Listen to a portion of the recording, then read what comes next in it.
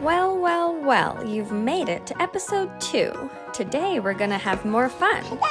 So thanks for coming through.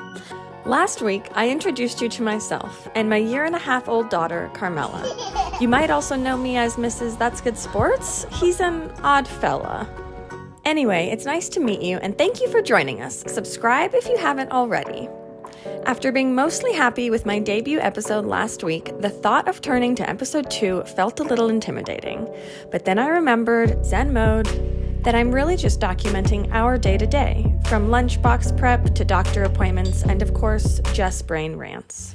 Speaking of lunchboxes, let's look at my suggested setup since no one asked. First, you must have a screen nearby to watch reality TV, or talk shows talking about reality TV. It helps to have nicotine lozenges. Not necessary, but again, it just takes the edge off of cutting the millionth piece of fruit for the day that probably won't get eaten. Oh wait, back up, was that a Benchwarmer Baru shirt? Did you know that Brandon and I sell small batch roasted, high quality beans that are socially and responsibly sourced? This is the good stuff, benchwarmerbrewed.com. Anyway, this week brought so much sun and warmth, even though the winds are still a little moody. We were able to spend a lot of time outside together. Maybe it was being born and raised in Montana for the first 8 years of life. Maybe it was going to a super hippie middle school in Portland, Oregon. Shout out EMS. Or maybe it's because after my beautiful Italy years, I migrated to busy LA where I rarely ventured outside. I don't remember how I got to a geographical summary of my previous residences, but it was all to say that it felt amazing to be in nature lately. Spring is here and it's been so well received in our household. I've heard a lot of parents reference the feeling of reliving their own childhood as they watch their children grow up. I have those flashes for sure, but overall I can't quite say the same because while the backdrops are eerily similar, the day-to-day is undeniably quite different. See, my parents met at a spiritual retreat in Southern California in the early 80s and quickly fell in love.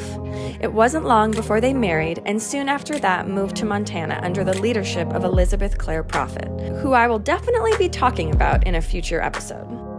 Church Universal and Triumphant believed that a third world war was imminent, and it wasn't just a small operation. At its peak success in the mid-80s, worldwide membership had reached over 150,000 people. My father was a part of the on-site team where the bomb shelters 4 football fields long were being not just constructed, but also filled with weapons and food. One winter, he was forced to live out there in tents for weeks on end away from my mom and I. Today, while Carmie and I play in our sunny fairy garden, I think a lot about what those years must have been like for my parents. Not easy, for sure. Sometimes I think that childhood and parenthood have more things in common than not.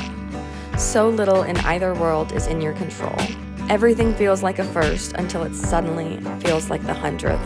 And finally, progress is so rarely a straight line. Right when you think you have something mastered, it changes.